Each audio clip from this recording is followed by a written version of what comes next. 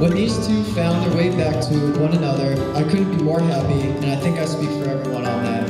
And right away, I could see how genuinely happy Jack was being with Jess.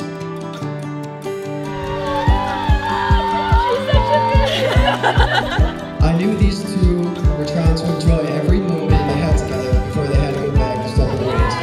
I could tell back then that they were both in it for the long run.